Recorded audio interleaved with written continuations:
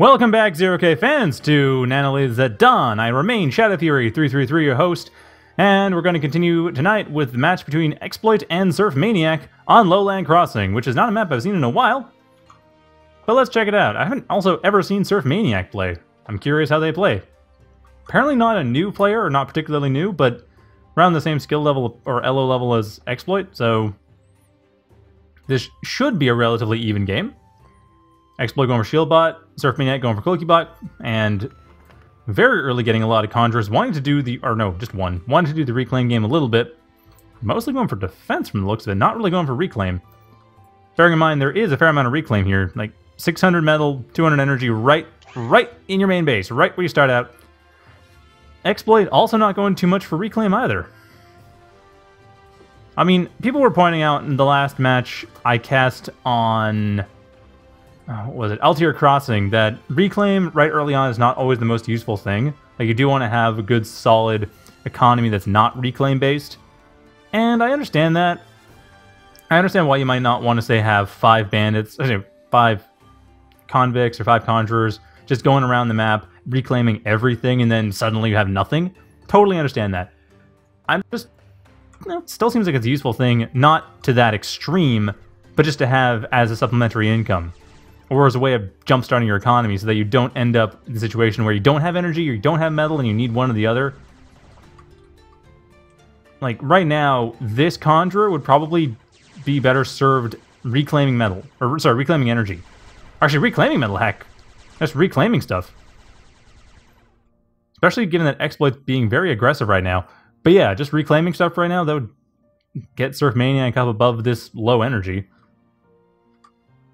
And then it would make the metal more useful.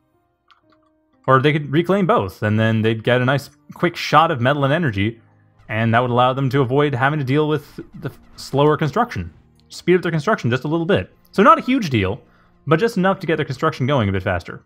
Potentially. I don't know. I mean, it's some weird math to it, and last time I talked about it, there was a lot of arguments about the specifics of the payoff structure, whether or not it was even worth it, just from the sheer fact that you are using build power on reclaim rather than on construction, and you could be using the build power on construction instead, and now you're paying essentially to reclaim. Like, you're paying for the worker in order to reclaim with it.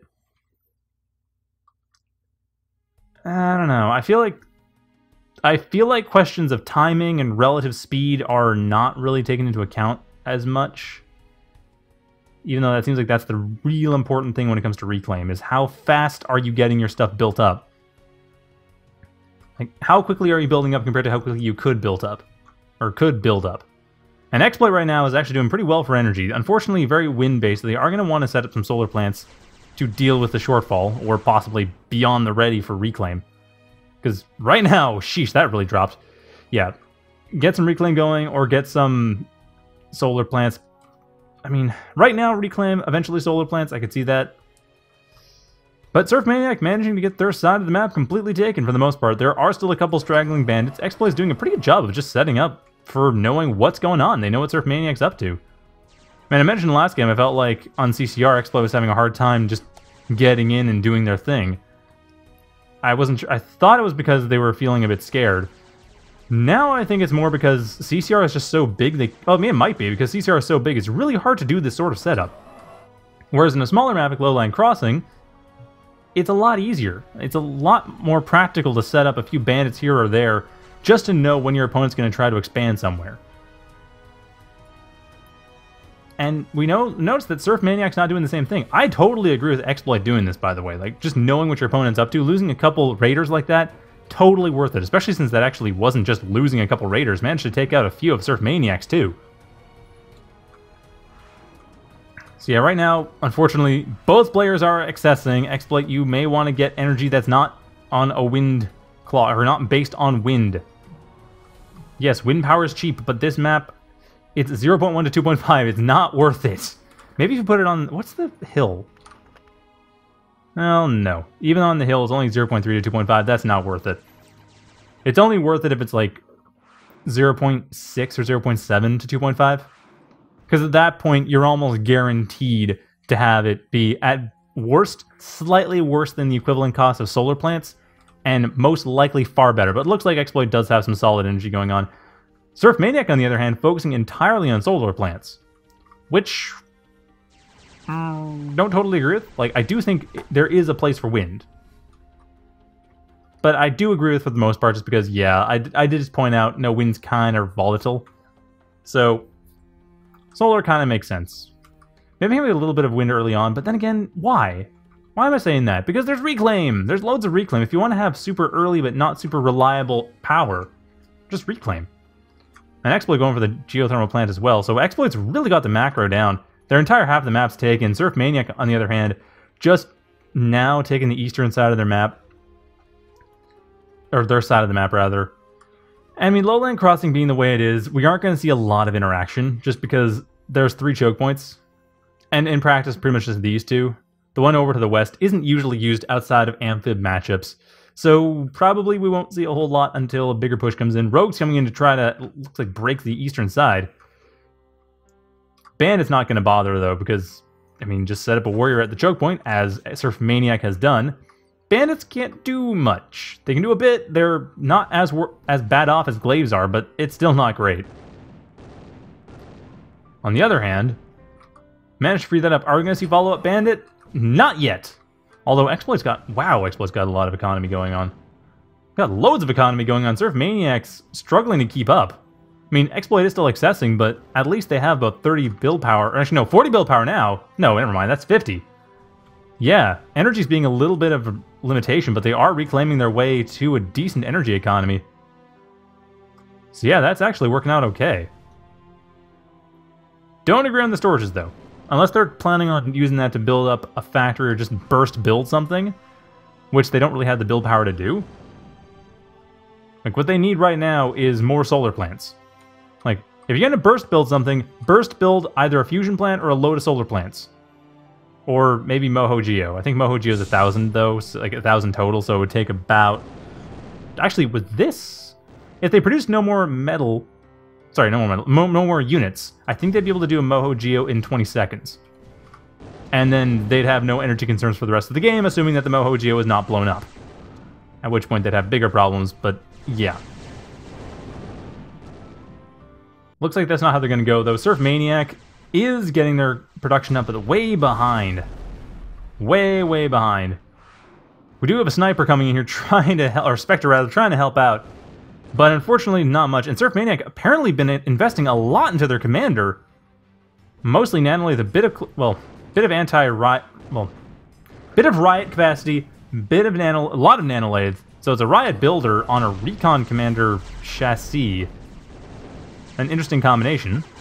I can kind of see the use of it, but I feel like that might be a little bit of a tricky expenditure. At the same time, though, Exploit was naked expanding the western side. Surfmaniac will be able to take advantage of that. Exploit's commander is not upgraded. It does have well, it's barely upgraded. It has a machine gun, but otherwise not much.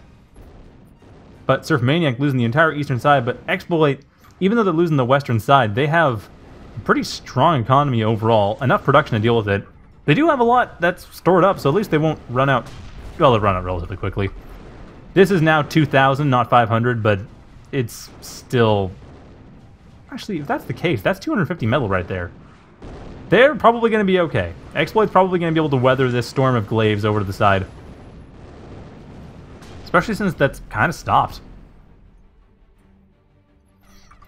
And at the same time, Surfmaniac lost the entire eastern side. They're not rebuilding it. Why are they not rebuilding it? They have a 35 metal per second build power commander right there. It could rebuild every single one of these in 2 seconds each.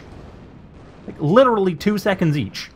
Surfmaniac has the, well, maybe not quite the energy for it, but definitely has the metal for it. Bit more energy and they'd be fine. Like, they don't even need to worry about build power. Their commander could very rapidly build up the metal for that. And also, if they wanted to, build up the energy. If they wanted to very rapidly either reclaim energy or just set up a few solar plants or wind generators. Probably solar plants, but still, they could do that very rapidly. Like, this is the thing I tend to criticize more than anything. It may seem that a lot of my criticisms when I'm commentating are a little bit inconsistent. The reason I may be inconsistent is because I'm not criticizing specific actions so much as I'm criticizing commitment. Because, say, in this case, Surfmaniac has a commander that's upgraded for Nanolith, and we're not these are dynamic commander morphs, so Surfmaniac made the decision at every single upgrade stage to get more build power.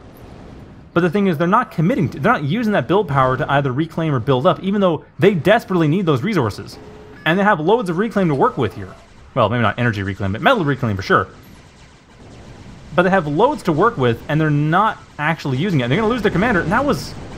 Shoot, I missed the amount of metal that was. It was probably about 3,000 metal total. They probably pushed in 2,000 metal just to that commander alone. And that's the thing, is that they didn't really commit. Whereas Exploit, I mean, yeah, they had energy problems right at the start, sure. That was a problem. They fixed that, but that was an issue. However, they were set on their raiding game. They were set in their raiding scouting game, and they committed to it. They kept going with it. They didn't really spend money where they didn't need it. Pretty much everything they had. I mean, they actually got a lot of value out of those first bandits because of the information they had, and that helped a ton. And then the rogues, I don't know if any rogues even died. They just did a lot of damage. And it was a really good choice, too, because Surfmaniac went for pretty hard warrior. Didn't really go for a huge amount of glaze. Some damage was taken to the western side because Exploit did not... They naked expanded, which was a little risky. Didn't pay off totally, but there was a solid enough economy elsewhere that it didn't matter too much. Whereas Surfmaniac, it just feels like they spent money in ways that didn't really pay off.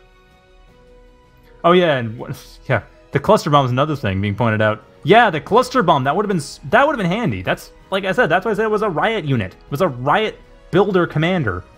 And while the machine gun was sort of being used, the cluster bomb is a huge part of the riot capacity, and the nanolades were not being used at all, which is really surprising. I mean, they might have been used earlier, but they certainly weren't being used then when it really mattered. So yeah. That's the thing, it's like if you're gonna build to a strategy, make sure to use that strategy. I mean, okay, with commanders it's a little bit harder, so I will admit, there is the fact that once you invest in a commander to do a certain thing, it's stuck that way, so that might be a bit of a problem. But I still think, even if you have gotten stuck that way, build power is always useful. And machine gun cluster bomb is probably still fairly useful. I mean, it's not always useful, but most of the investment was nanolades, and build power is always useful. Like, early on in the game, you want to build stuff up. Actually, early on in the game is not super useful. It's useful once you get later on in the game and you have loads of resources to use it with. Which was the stage we were at. So, anyway. That's kind of why my criticisms may seem a little bit inconsistent, is because a lot of it's situational. 0K is a very situational game, and so a lot of it just comes down to making sure that whatever you start, whatever you're trying to go for, you don't second guess yourself and end up investing money in something that you don't use. And I probably am guilty of that myself. Most of us are. It's a really hard thing to make sure you actually focus on a particular strategy and stick to it. And 0K being what it is, you sometimes do have to switch off. Like, sometimes a strategy just is not working, you do have to switch off, and you have to just not worry about your earlier investment. Maybe keep it in reserve so that you can use it later when it becomes useful, but it's a tricky balancing act. But that's how 0K is. That's the kind of game 0K is. You really have a lot of room to adapt, but that doesn't mean you should just be you're just changing your strategy every minute just because you think it might help out. But knowing when to change your strategy is still really important, because it's also really easy to do, so it's worth doing. Yeah, I know, that's confusing and kind of useless. So I'll just go to the next game because I'm rambling. So yeah, stay tuned for that. It'll be Feltos and Snugglebase on Aquiline Wastelands.